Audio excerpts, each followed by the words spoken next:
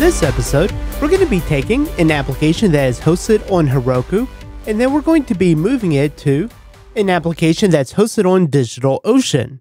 So we're going to be doing a full migration of data, so backing up our data from Heroku and then uploading it into the DigitalOcean database. And we're also going to be using Kamal to set up the deployment. And during the provisioning of the servers, we're also going to lock things down to make that box a bit more secure.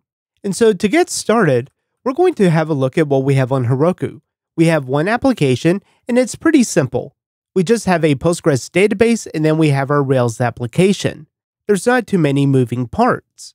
And your application may vary, but really the database is going to be one of the biggest gotchas because that's not always as clear on how you're going to migrate that.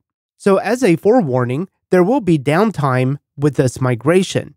And it's something that you would have to either plan for or communicate with the organization or the users that this migration is happening. You don't want to just take the system down for a period of time without anyone knowing, unless if it's a free hobby project that you are working on.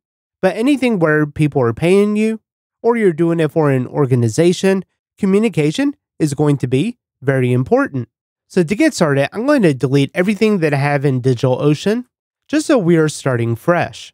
And I think before you do a migration like this, it's really important to discuss why you need to migrate infrastructures. There's several reasons why you may want to do it.